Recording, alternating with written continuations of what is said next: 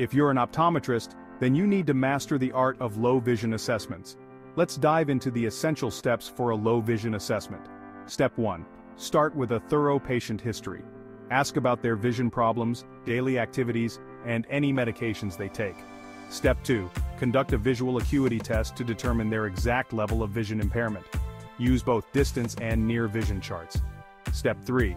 Assess the patient's visual fields. This helps you understand how much of the environment they can see. Step 4. Test their contrast sensitivity to see how well they distinguish between different shades. Step 5. Evaluate their ability to see colors. This can be crucial for daily tasks like choosing ripe fruits or matching clothes. Finally, Step 6. Recommend appropriate low vision aids like magnifiers or special glasses. Each patient's needs are unique, so tailor your recommendations. And that's it. With these steps, you're set to perform a thorough low vision assessment.